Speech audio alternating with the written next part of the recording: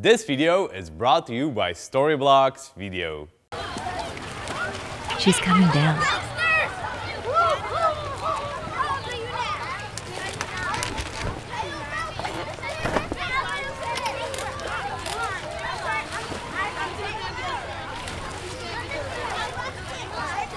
And showtime.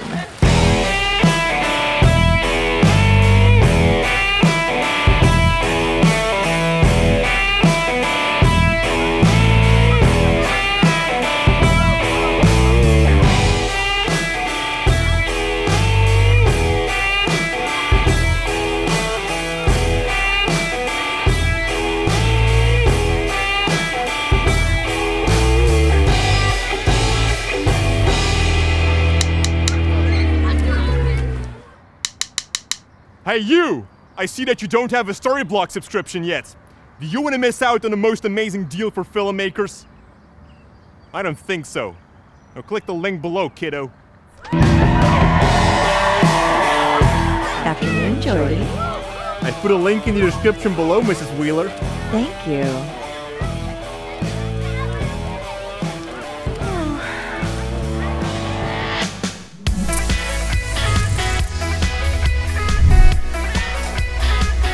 Hey guys, it's Janik here for Cinecom.net and welcome to another Copycat Friday, a weekly series where we recreate effects from famous movies and music videos. And this week it's time to recreate something from Stranger Things.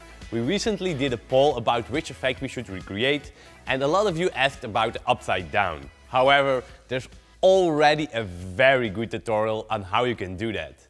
If you want to check it out, you can find the link in the description below. So after seeing that tutorial, we decided to go for another cool effect.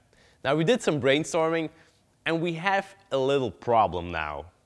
Jordy's brain stormed a little bit too hard and now he's acting kind of weird. And I think, I'm pretty sure he might be sick. Heck, it's even been a while since I saw him.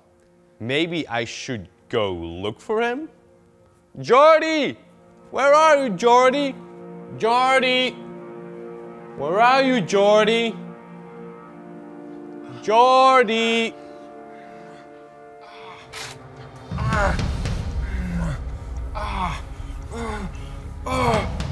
Oh no! Janik! Janik! Nope, not gonna, nope. Whoa, that was heavy. Maybe I should call a doctor? Nah, he's going to be fine. I'll just ask Billy from Stranger Things how he cured his black veins. But in the meantime, it would be really cool to recreate that effect in After Effects. But first, I want to thank our sponsor Storyblocks Video. Like Jordy already mentioned, it's a must-have for filmmakers. Storyblocks Video is a fast expanding online library where you can find any film asset you need. You only need to pay one price per year to download unlimited assets. To start downloading right away, check the first link in the description below. Okay, now let's create the black veins effect. The first thing you are going to need is a shot of your talent and his arms. But we don't just make a simple shot. No, we're Cinecom. We first build a cool set.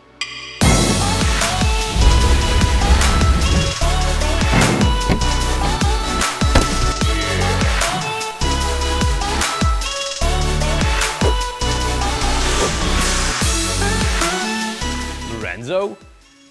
Did you just fall? Is the red okay, Lorenzo?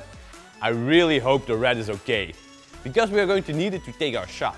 Now besides the camera, we're also going to use a tripod, because this will make it easier for us. Next we're going to need some tracking markers on the arm of the actor. And that is it for this shot. So now we can jump into After Effects. The first thing you want to do is drag the shot of your actor into the new composition. Next we are going to start with the tracking.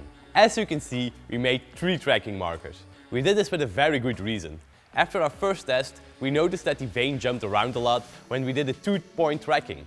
And that's why we found something new. For this effect, we are combining tracking and the puppet tool. So the first thing you want to do is create 3 null objects, 1 for every tracking marker. You can also give them names, like left arm top, middle or bottom. This will make your workflow easier. Now select the original layer and start tracking. Within the tracker panel, we select track motion. The position is the only property that needs to be checked. So you can immediately place your tracking point on the first marker and start tracking. When it's done, link the tracking data to the correct null object.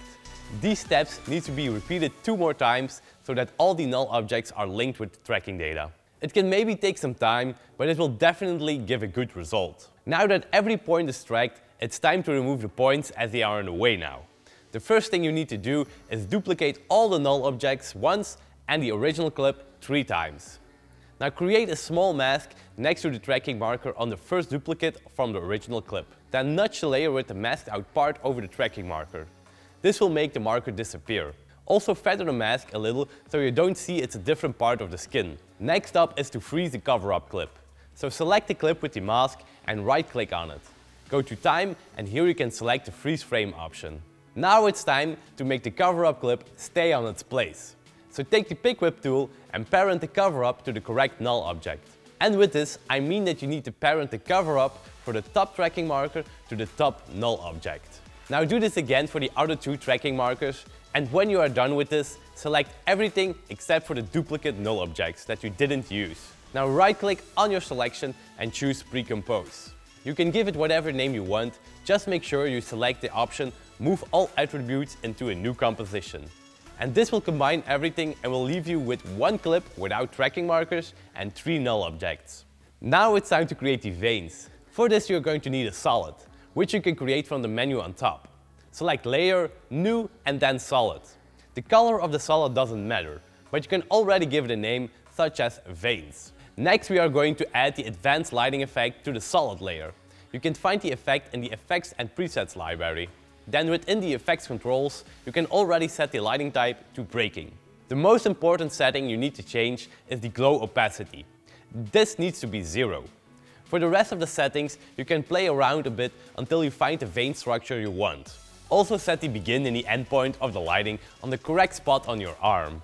Playing with these points can also give you different vein structures. Oh yeah, don't forget to set the core color to black, otherwise you are going to have white veins instead of black. Now to make the veins appear, you simply need to animate the decay and the core drain. For the decay you can start around 15 and when you are a few frames further in time, decrease it to around 0.8. For the core drain you can start at 100% and decrease it to 0 further in time. This will make the veins appear slowly in time. But as you can see in the beginning, the veins are still visible. This is easily fixed with a mask. However, we first need to pre-compose a solid before we can mask on it. So after you have pre-composed a solid, you can take the pen tool in the toolbar on top. Draw a mask so that the veins are gone. Feather it a bunch and now let's animate the mask. In the beginning of the clip, you can enable the mask path and move further in time. Let the mask open up and cover the entire arm. This will make the veins appear and also remove the veins that aren't on the actor's arm. Now that the veins are present, it's time to make them stay on the actor's arm. Look for the point where the veins lay the best on the actor's arm and where the mask is completely open. On this point, we are going to parent the veins to the null object. To do this, we are going to need the Puppet Position Pin tool from the toolbar on top. With this tool, place 3 points on your veins, 1 for each null object. When you have done this, you can open up the effects properties for the Puppet tool. Go to Mesh 1, Deform, and then open up the 3 puppet pins. Here you can see the position values for these puppet pins. These positions we are going to parent to the positions of the correct null object. Again, parent the position from the bottom puppet pin to the position of the bottom null object. This parenting needs to be correct, otherwise your veins won't stick on the actor's arm. But if done correctly, the veins will now follow the arm perfectly. Okay, we are almost there, guys. We just need to add some more detail to make it more realistic. The first detail you can add is the effect Gaussian blur. Here you can set the blurriness to around 13. For the next detail that we are going to add is to make the veins blend better. Start by duplicating the veins and the original clip. Make sure that the veins are above the original clip. Now you can set the track matte option from the duplicated original clip to alpha matte vein. This will only reveal the clip in the same shape as the veins. Next, go to the blending option from the duplicated original clip and set this to color dodge. This will make the veins blend in a little bit more. But if it doesn't blend enough, you can always lower the opacity from the original veins to around 80%. As the last detail, we are going to add some skin rash which follows the veins. To do this, you can duplicate the original clip one more time and place this on top of everything. Set the blending mode to overlay and the opacity to around 35%. Next, create a small mask that covers the beginning of the veins. Enable the animations for the mask path and animate the mask further in time so that it opens up together with the veins. Also, don't forget to feather it a bunch. And if the rash isn't red enough, you can also add the lumetri effect and add some tint to it. Whew! Damn, that was longer than I thought. But you can't deny it's a super cool effect. Janik! Janik! And that was it for today, guys. Thank you so much for watching. Thank you Storyblocks for the support. And like always, stay creative. Another. DJ Khaled. Playing with these what?